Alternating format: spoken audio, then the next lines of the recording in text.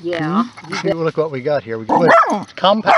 Yeah. So it was down there about 4 or 5 inches. So looks rather antique-ish. I don't see any writing on it. I hit it with a digger, didn't I? See? hit it twice. All right, so it goes.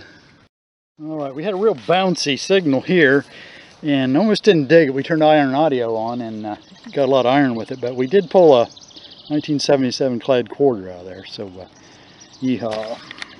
We got this out down there. I thought at first it was like a part of a lamp where the wick came out at the top, but as you can see, it's closed off in the bottom, so I really don't know, but obviously it's quite old, so just have to go down as a mystery item, I guess. All right, we got, I thought it was a 30-30. I'm not sure now from the markings. Oh, there the sun's shining us a little bit. I don't know.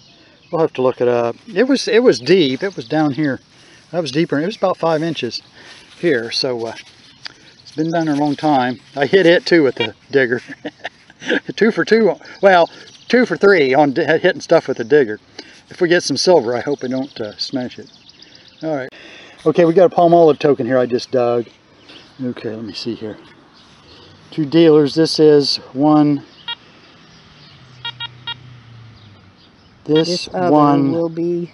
Oh, this check will be redeemed at your retail price. Okay, blah blah. Yeah, that's sweet. Feel the weight to that sucker. I know. It's like a 50-cent piece. That is awesome. Cool. Palm Olive Peat Company, Chicago. P1009. I think we should take it to the store so we can buy some soap.